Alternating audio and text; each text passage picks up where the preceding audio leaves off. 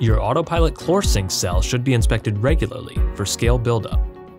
Allowing a heavy buildup to accumulate will damage the cell and shorten its life. Turn off the pump and remove the cell. The unions should be hand tight. If you can't get them off, an oil filter wrench works great. If there is no visible scale or just a tiny bit on the ends of the cell, there's no need to clean the cell. The unit's self-cleaning feature will take care of it. Cleaning a cell that doesn't have scale can also damage the coating and shorten its life. If your cell does need to be cleaned, never touch the cell blades with anything harder than your fingernail. No screwdrivers, wood, sticks, or hacksaw blades. Scraping the cell blades will damage the coating and ruin the cell. To clean your cell, you will need the Autopilot ChlorSync cleaning kit, specifically designed to allow the cell to stand up while cleaning. Or you could use a standard 2-inch test plug, like this one, available at your local hardware store.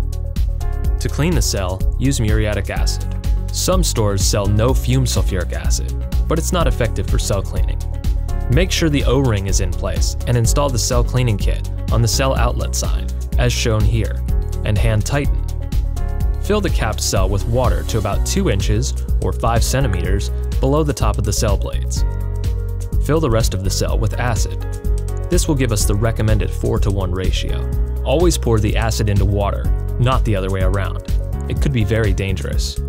Allow the cell to soak for up to 15 minutes. Repeat the process if necessary.